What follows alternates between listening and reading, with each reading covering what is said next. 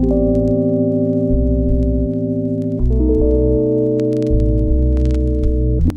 what's up everybody?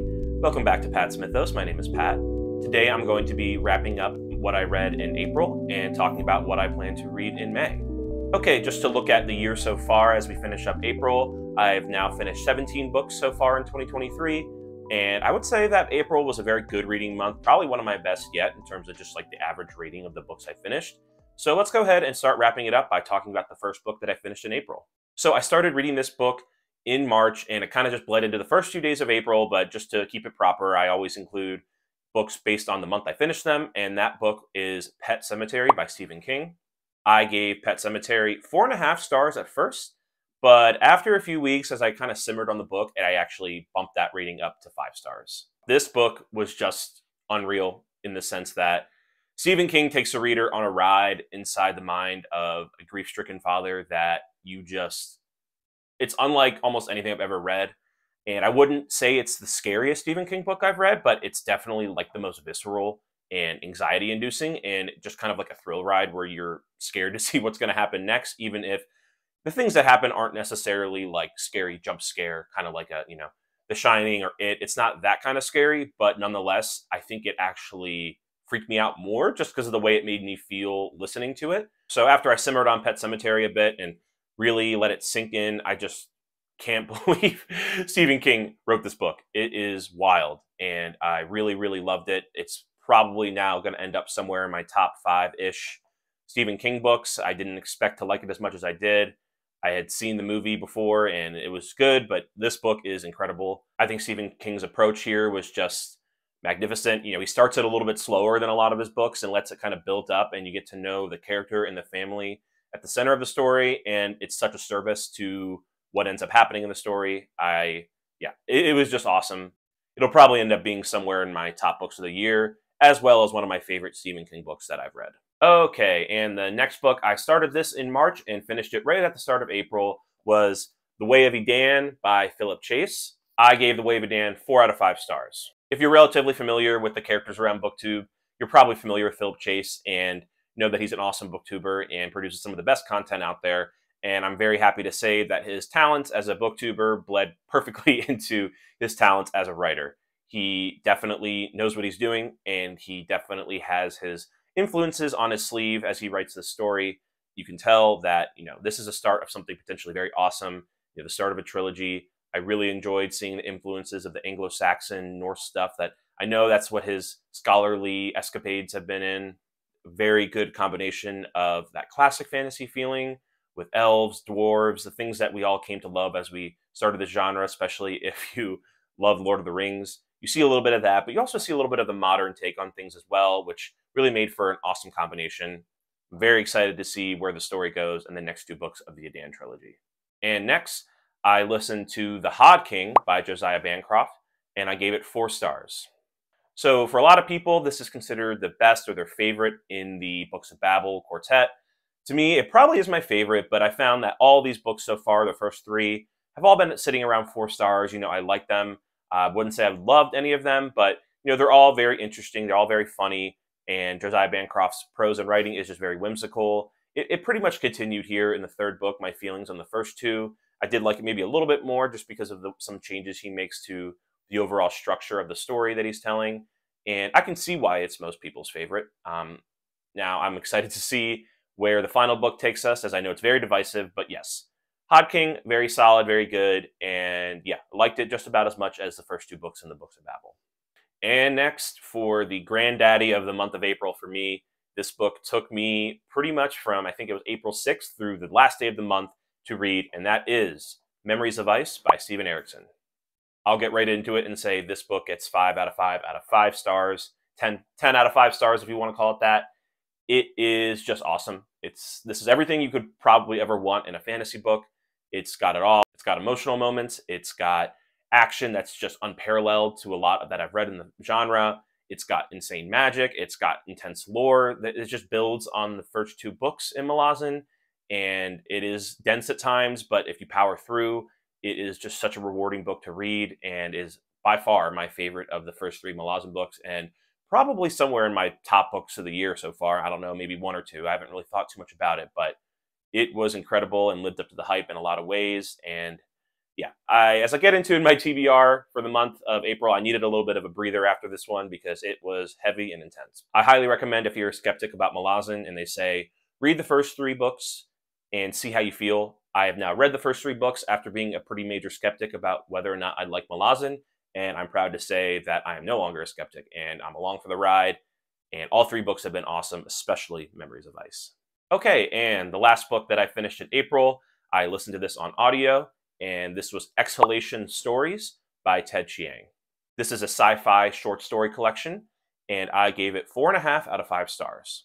So I just have to say, this is a really, really great short story collection. Even though I'm somebody who hasn't read a lot of short stories, I just have to say how impressive it is that there's not a single, one-off bad story or a story that I just wasn't a fan of. I really liked, if not loved, every single story in this collection.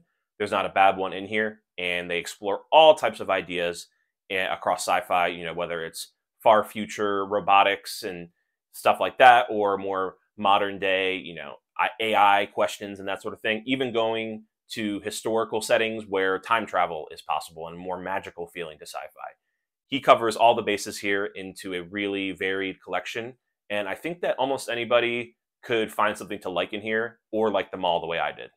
I'm planning to definitely read more short stories in the future. I've got some on my TBR, including Ted Chiang's other short story collection, and I'm really looking forward to just getting a little bit more experience in the medium because I thought Exhalation was just awesome, and I'm really excited to see, what short stories can accomplish if they're anything like this collection. So that's everything I read in April of 2023. 5 books finished, and not a bad one in there. Some very, very great ones as well, and I'm looking forward now to talking about what I plan to read in May. So I'm a few days into May as I'm filming this, so I've already started a couple books that I'd like to talk about now. The first is a horror novella called The Ballad of Black Tom by Victor LaValle. This was actually supposed to be on my April TBR, but because Memories of Ice took me so long, I ended up kind of pushing it to the start of May, and I'll probably finish it pretty soon, probably today or tomorrow here at the beginning of May, because it's only about 95 pages. It's pretty quick, and I'm about halfway through it already, and I have to say, it is awesome. I'm really enjoying it. I won't go too far into it because I'll probably talk about it on my May wrap-up, but so far, I'm really loving it. So I'm looking forward to wrapping that up. And I started my first audiobook of the month of May, and that is The Fall of Babel by Josiah Bancroft. That's right, I'm starting the most divisive book that I've heard about in quite a while, and looking forward to wrapping up the books of Babel and seeing where I land so far. Just a few hours into the audiobook. So far, it's good. I wouldn't say I'm loving it quite as much as the Hodking so far. I'll just have to see the way things shake out. I don't know how it's going to be, but I'm excited to see where it goes. And so those are the 2 books I've started, and I still need to figure out the rest of my month. And I'm having trouble deciding, and I had a cool idea to help me just make up my mind, and that would be to have my dog help me pick my TBR. So I probably have about time left in the month to read about 2 solid-sized books through the rest of May. So I picked about 4 books, and I'm going to have my dog help by helping me narrow that down to 2. The way that I'm going to have my dog help me narrow it down is putting them together by genre. So I had 2 historical fiction books and then 2 fantasy, kind of historical fantasy books that I was also looking to read. And so let's look at what those books are now. So for the 2 historical fiction books, I have The Lincoln Highway by Amor Towles and The Poisonwood Bible by Barbara Kingsolver. So just to give a little bit of background on those 2 books, The Lincoln Highway is written by Amor Towles, as I mentioned, and he actually wrote one of my all-time favorite books, which is A Gentleman in Moscow.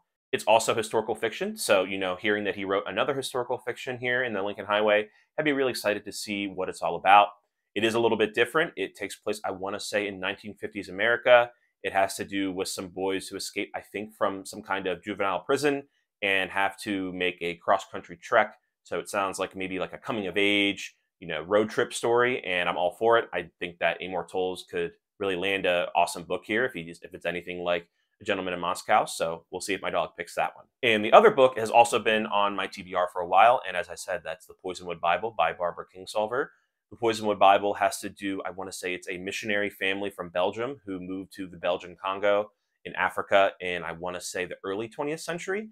And I don't know a ton of history about the Belgian Congo, but the little I do know is that it was a terrible and brutal place. And I don't know too much else about this book, But just given the historical setting and to learn a little bit about what happened in the Belgian Congo, I'm really looking forward to it. From the little I know about this, I'm pretty sure it's a heavy read given what I mentioned about the history of Belgian Congo.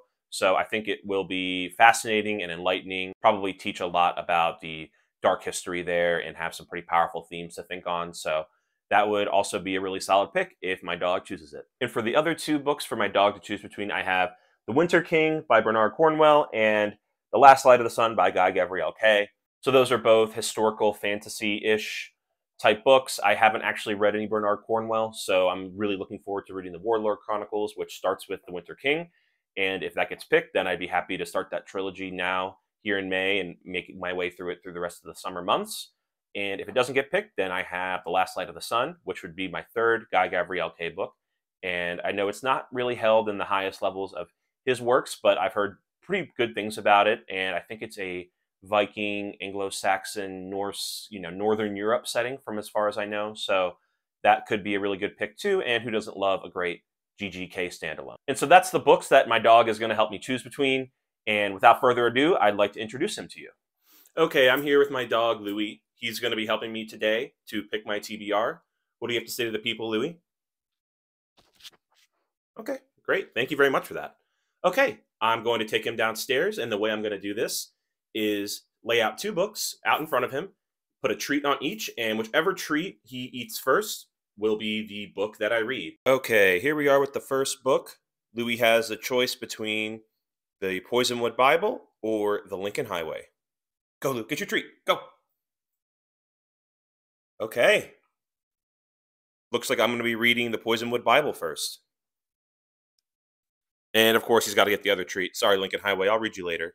Now that he's made the first choice, next, Louie will be choosing between The Last Light of the Sun and The Winter King.